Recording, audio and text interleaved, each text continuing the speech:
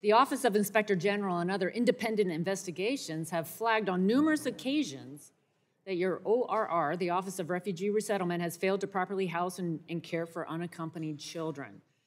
ORR employees and contractors have reported a, quote, pervasive sense of despair among children at the facility who reported experiencing distress and anxiety and panic attacks. In other instances, children have been physically harming themselves due to negligence.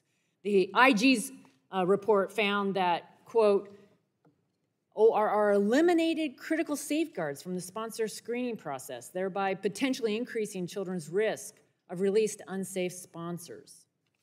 I wanted to ask, can you guarantee that no child that you're responsible for keeping safe is sent to a sponsor looking to exploit their labor? Can you guarantee that? Can you say yes or no that you can guarantee ORR doesn't place children in households with convicted sex offenders or child abusers? Madam Chair, I know you're a mom and I'm a dad. There's very few times when you can say yes or no about anything about your kids. And we've got thousands of kids in our care. And what I will tell you is that the challenge that we face to make sure that those children are properly placed is one we take very seriously. And so we do everything we can to vet those sponsors before we let those children go. Just reclaiming my time, you conducted you only conducted child abuse and neglect background checks in 9% of the cases in 2021. Are you doing these checks in 100% of the cases today, yes or no? Madam Chair, we are doing the very thorough vetting process for any sponsor to make sure we understand who is asking for the opportunity to care for these children. Okay, so my question is, are you doing 100% background checks to ensure that the children are not going into the households of convicted sex offenders or child abusers? We do background checks on every potential sponsor. We check for criminal records of every potential sponsor. FBI checks? We do background checks, and the FBI usually does a lot of those for us. I'll look forward to seeing that confirmed. You know, there's a lot of questions I have about unaccompanied minors. But I have unlimited time, and I do want to turn to the questions around reappointing the NIH officials, including Dr. Fauci, after their terms expired in December of 2021. So on May 5th, 2023, Assistant Secretary Melanie E. Guerin sent a letter to this committee stating that the Secretary appoints the directors of NIH institutes and centers, with the NIH director being the recommending official. To be clear, the letter states, quote, NIH IC directors are recommended for appointment by the NIH director and approved for appointment by the Secretary of Health and Human Services. We then received a letter last Friday, also from Secretary E. Guerin, that contradicts her May 5th letter and asserts that HHS now believes the NIH director may appoint NIH IC directors. So I'm hoping to ask a simple question, one that we first asked March of last year. Who reappointed the IC directors when their terms expired in December of 2021? Yes or no? Are you claiming then that NIH director Francis Collins signed the appointment paperwork? Madam Chair, as we have said to you, whether in letter or orally, the appointments we have made are valid. We stand by those appointments. If you read the statute, it's very clear. The director shall be appointed by the Secretary, acting through the director of the National Institute of Health. Reclaiming my time, is there a form in NIH or HHS with Director Collins' signature reappointing Anthony Fauci and the rest of the IC directors? And if so, why will you not provide it to us? Madam Chair,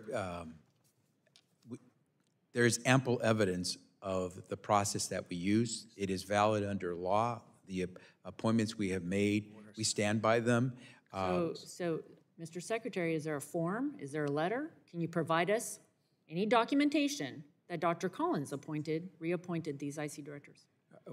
Although we have already provided you with a lot of information, I'm more than willing to have my team follow up with you on that particular question. I haven't seen it yet. On June 8th, 2023, June 15th, 2023, you signed affidavits ratifying the selection and prospectively reappointing certain NIH directors. Was that the first time you signed a document related to the reappointments? Can you just say yes or no? Again, Madam Chair, the evidence is before you, and it's ample. Okay, what evidence? The process that we've appointed, we've answered these questions in writing. I'm saying to you I have again that yet we to see the stand by these documents. I appointments. have another question. Do you agree that NIH Institute and Center directors qualify as inferior officers of the U.S.? Yes or no? I'm sorry, can you repeat that question? Are they inferior officers of the U.S.? Again, Madam Chair, now we can go into the questions of how to interpret a particular word here or there, but what I'm saying to you is that the appointments and reappointments of our personnel at NIH, our directors, was done validly. So, Mr. Secretary, you're an attorney, you have hundreds of lawyers. Does the HHS officials believe under the Constitution that the NIH IC directors are inferior officers or not? That's the question I'd like to have answered. Yeah. And we believe that the process we used to appoint those NIH directors was valid. So are they inferior officers? Madam Chair, I could get back to you and have that conversation in more detail at some point if you want to work through my staff, but what I will tell you is that those IC directors are working properly because they were validly appointed and reappointed. Send the documentation, Mr. Secretary. I'd like to ask unanimous consent to enter into the record the New York Times article entitled, "In One Flaw, Questions on Validity of 46 Judges," and I'd like to suggest that you read it. It's about 46 patent judges who were appointed by the Patent and Trademark Office and not the Secretary of Commerce, and how the Department of Justice has all but admitted the appointments were improper. The situation is similar to this one, and the article makes clear, it's well established, inferior officers must be appointed by the President or the Secretary of the agency. Unanimous consent to enter this into the record. That would be taken up at the end of the hearing when we take up the other unanimous consent request. Thank you.